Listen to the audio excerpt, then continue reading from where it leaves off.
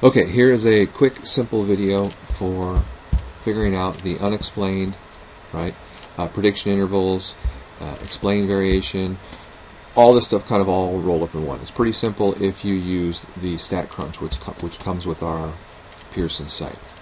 If you click on these little rectangles on the side, you'll see that it gives you options to copy your data either to the clipboard, and then you could paste it into Word or Excel or whatever. You can make a comma delimited file, which then you can open in Excel, and it would have your data vertically.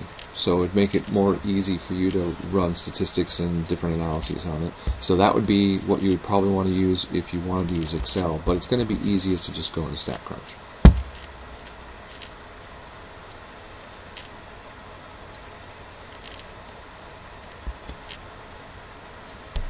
Might take a second to load. There's your data. So if you move these windows side to side, and you'll see that here are the altitudes and temperatures. Okay, so go to statistics, regression, simple linear regression.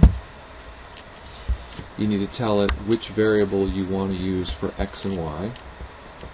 So we're going to let altitude be X and temperature be Y, because that's what it told us in the problem.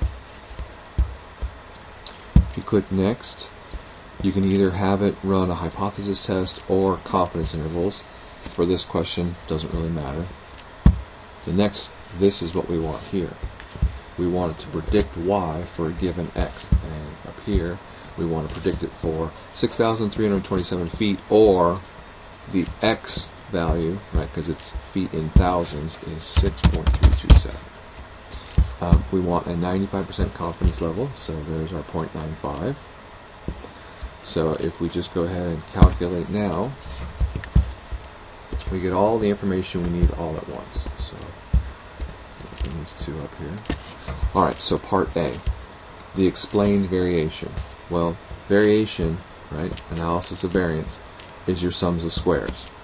So your sums of squares are in three pieces: model, error, and total. So total is your total variation. So when you're talking about variation, you have basically two pieces.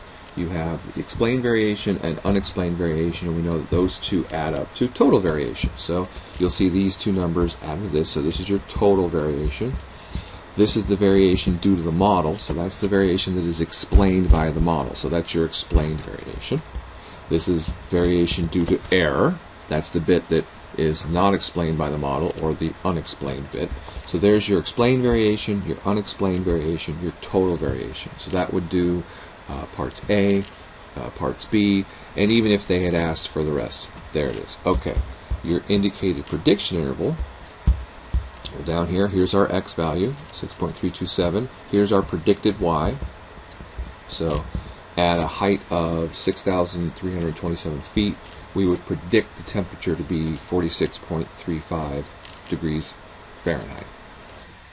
And so this is your confidence interval for your mean, and this is the prediction interval for nu. I guess they're using the word nu for this kind of y hat.